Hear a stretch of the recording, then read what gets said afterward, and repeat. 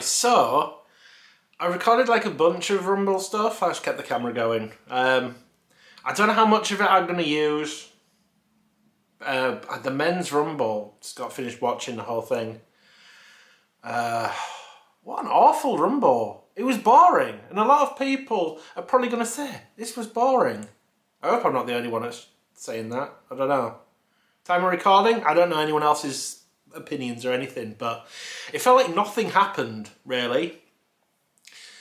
Having AJ and Nakamura as the first two, you thought, okay, well maybe there's going to be some hope here. But then as soon as those two went, it just fell flat. Not even Johnny Knoxville could save it, because that was just a couple of minutes of comedy gone.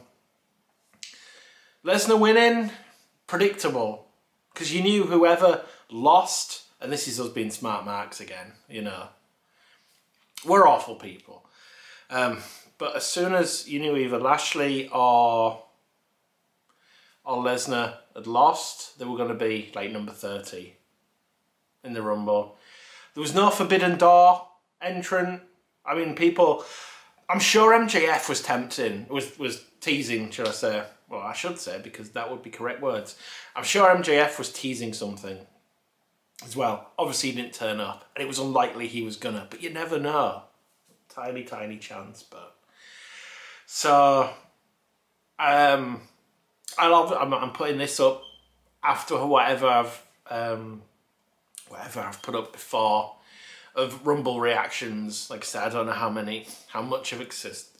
There's a lot of editing that needs to go into this now. Blah, blah, blah. But yeah, that Rumble, I mean, the women's Rumble was great. I enjoyed that. It's a shame there was no Paige, but it is what it is. The Ivory bit was really funny.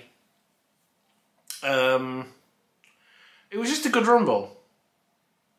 There were some questionable eliminations and questionable people who eliminated people, but compared to the men's Rumble, that's where all the energy seemed to be in the women's Rumble. The men's Rumble just was lacking. It was boring. There was just nothing happening. There was no story going on. So... Anyway, yeah, I was wondering like what everyone was staring at, and apparently there was a fire. Someone had said the sign. God. But anyway, it was the Men's Royal Rumble that let this down, because overall it was a decent show. So it's like a 6 out of 10, really.